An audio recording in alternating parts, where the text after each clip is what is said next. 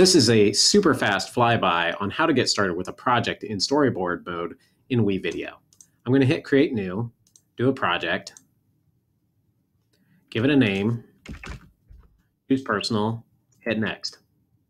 I can choose video clips that I've uploaded via the media uploader, or I can just hit Next because I can make new video clips myself. I'll hit Create Video. This is the storyboard mode. This is the most basic mode and easiest to use.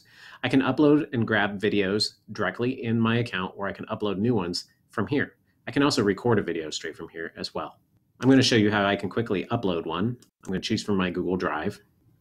I'm going to search,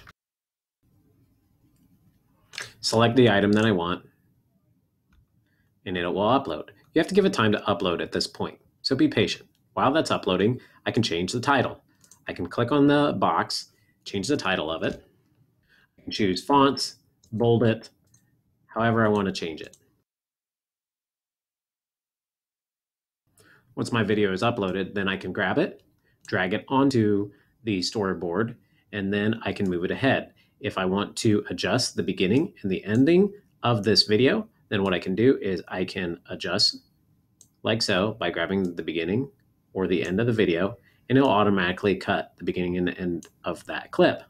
If I wanted the same clip again and I wanted to cut pieces of it out, I could just merely add the video again and choose where I wanted it to start and stop. To remove a video clip, I click on it one time, click on the trash can, it's gone. To edit this video clip, I can click on the pencil, I can add a caption if I'd like. I can adjust by rotating it or scaling it, positioning it. I can adjust the audio. I can adjust the animation, and I can adjust the speed. Once I'm done editing those features, I hit Done Editing.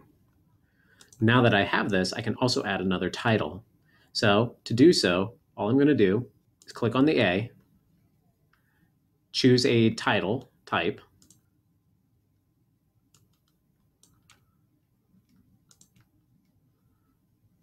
edit.